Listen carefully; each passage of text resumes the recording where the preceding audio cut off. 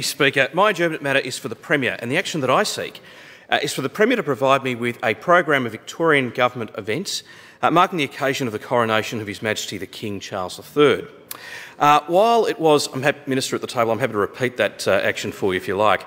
While it was a day of great sorrow for him on the September the 8th, 2022, in the event of his mother's death, Charles III became the King of Australia. And in keeping with tradition, the organisers waited for a while to allow a due amount of time to honour the life of Her Majesty before setting a date for the coronation. Now, we have a date, Deputy Speaker. The coronation of His Majesty the King will take place on Saturday the 6th of May 2023. The coronation ceremony will take place at Westminster Abbey, London, will be conducted by the Archbishop of Canterbury.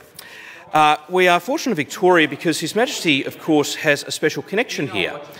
King Charles himself went to school at Geelong Grammar School in Victoria. In 1985, the state of Victoria celebrated its 150th anniversary, and as part of the festivities, King Charles and his then wife visited Victoria to join in the celebrations.